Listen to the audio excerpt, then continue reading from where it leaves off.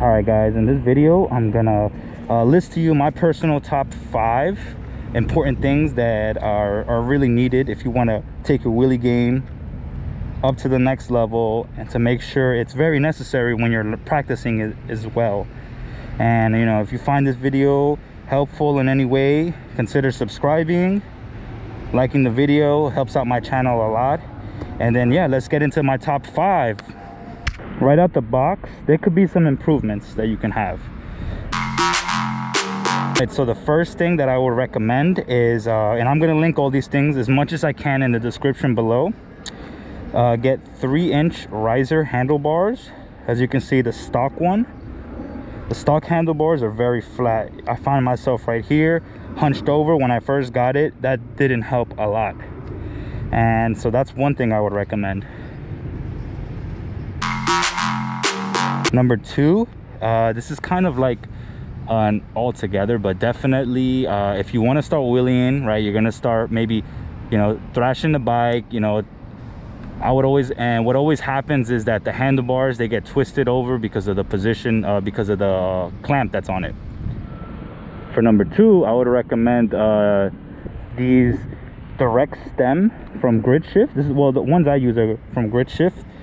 They have a nice little 2-inch rise, so it helps a lot to bring up the handlebars as well.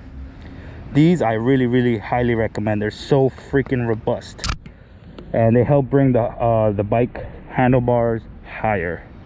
So when you're pulling it up, it's way more easier, especially if you're a taller rider. I'm 5'11", so this definitely helps a lot. Another thing that goes along with it is I got these from Prickly.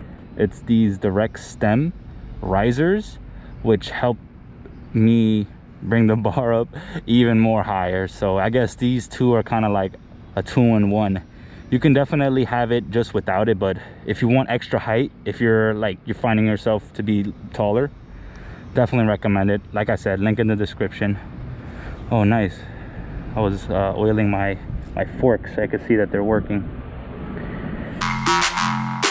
Number 3, another thing that I would definitely have that's most important, this is not in particular and in any order, but if I were to put it, which I should have, is the brakes. So a lot of people get Magura MT5s, MT7s. Those brakes, highly recommend them. They're so buttery smooth. I don't have them on my bike, but I've wheelied a few bikes and Surron bikes that had these Magura brakes, and oh my god, they're so buttery. So that's something that I would recommend as well. But if you're like me that currently doesn't have it at this moment, what I recommend is getting these Shimano brake pads. I believe they're HO3C, the metallic ones. They will stop your bike on a dime. Way better than stock.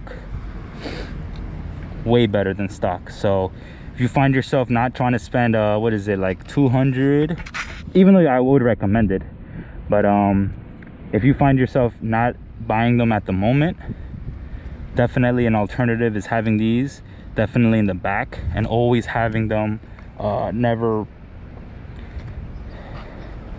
and have them in the front as well, because a lot of them, the majority of the stops I do is front. As you can see, these brake pads are worn down in the front. Look how far they go until they start, right here they start kind of like giving out resistance. For the back brake, yeah, it's always around here. Yeah, anything goes like a little bit lower, I just change them out. I wouldn't even give myself a chance to even go to that level. The 4th one I would say is very important if you want to start wheeling Surron bikes, is pegs. Man, these pegs, they're a fucking game changer. So I had the stock pegs and I was trying them for a while. I didn't think they would matter much, but oh my god, once I started needing a little bit more firm grip on my shoes, I have flat shoes. Oh my god, these I'll put the link in the description. People use the Warp 9 one. These are like $30, 40, I believe they're $30 or $40 on eBay. They're amazing. They haven't crapped out on me in anything. Definitely recommend the pegs. Even if you weren't wheeling it, still get the peg upgrades. It's very necessary. And for the 5th one, the 5th most important thing that I would say when you're trying to wheelie this Surron bike, You know, we're not always going to get it up. You know, sometimes we're going to fall, like I mentioned earlier.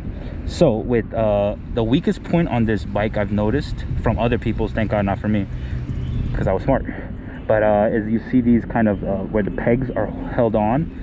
When the bike falls over, the first thing that's going to hit the floor is probably the throttle, sorry, the handlebars, the brake levers, and then the first one will be your pegs. So inevitably what's going to happen is this is going to bend in if this doesn't have a support beam. So this support rod would be the number 5th most important thing, I would say, when wheeling a Surron, because say if it falls down, it's not going to bend in.